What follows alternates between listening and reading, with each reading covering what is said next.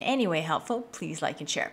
So, blue screen errors can be a hardware or software issue. Today, we're going to go over both. We're going to hit your power button and immediately start tapping on F12 to test your hardware. You didn't realize this when you bought a Dell, but Dell comes with built-in software, diagnostic software that tests all your hardware components.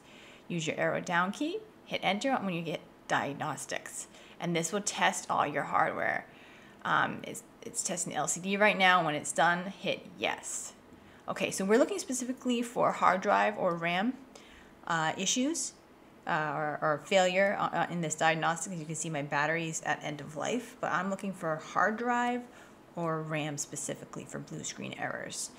So as you can see, mine passed. If your hard drive failed, we have a link down below on how to go about replacing it. Okay, so the next step, we're going to discuss your RAM. If you find your RAM failed the diagnostic, go ahead and skip to minute 3.5. We explain how to order a new one. But now I'm going to take my battery out and unplug my computer and go inside to manually test my RAM, because the diagnostic can sometimes pass RAM that shouldn't be passed, and this blue screen error in particular is known for being a RAM error. So we're going to go inside. You're going to look for an easy access panel to get to your RAM. If you can't find one, look up a disassembly video for your computer to get inside.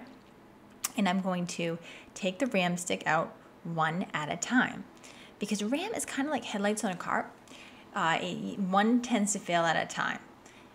So like I said, I pulled out the arms, it just pops right out real easy. Now, next I'm going to close up that easy access panel again, or just close up your computer as best as you can.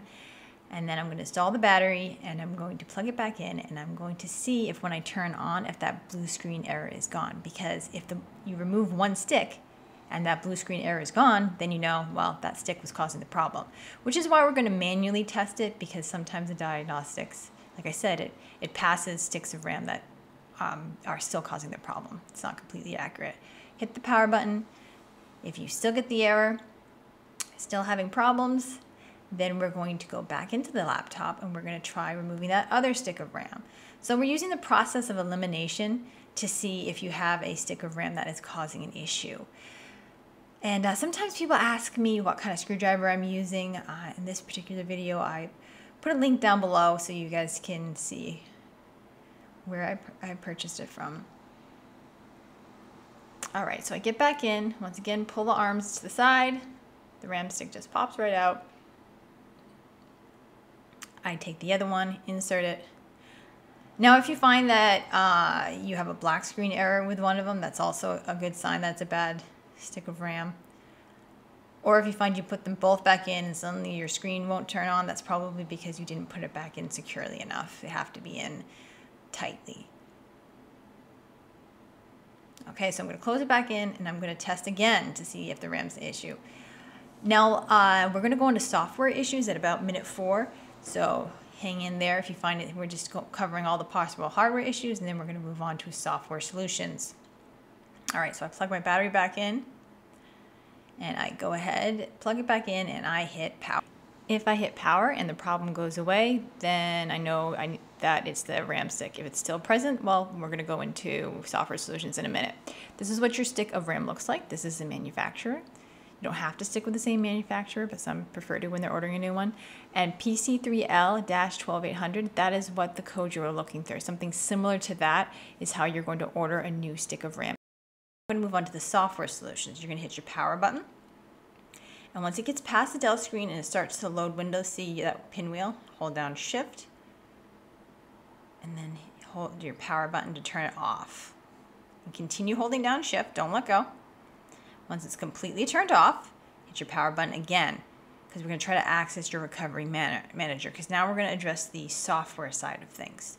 So we're going to try to reset your computer, which can fix a lot of these blue screen errors. If the reset doesn't work, then you will have to move on to reinstalling Windows, which once again, we have a link down below on how to do that.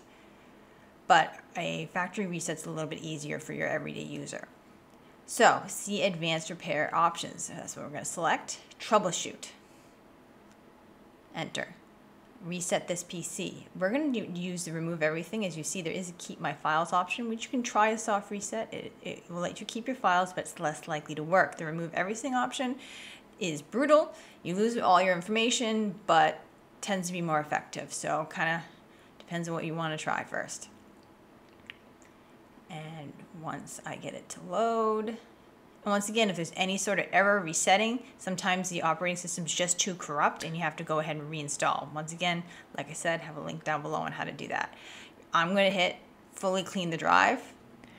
So I'm going to hit enter, and then the computer will start resetting. For, like I said before, if for any reason it errors out, doesn't work, then you can go ahead and move on to the reinstall option. But try the reset first, and then you have that reinstall option as a plan for if for any reason your reset doesn't work. But anyway, that is how you address a blue screen error. Thanks for watching our video. If you found it in any way helpful, please like and share. If you like do-it-yourself computer repair videos, then go ahead and subscribe. If you have any questions or some great ideas for some videos, leave them down below and one of our certified technicians will respond as quickly as possible. Anyway, from one egghead to another egghead, this is Liz signing out.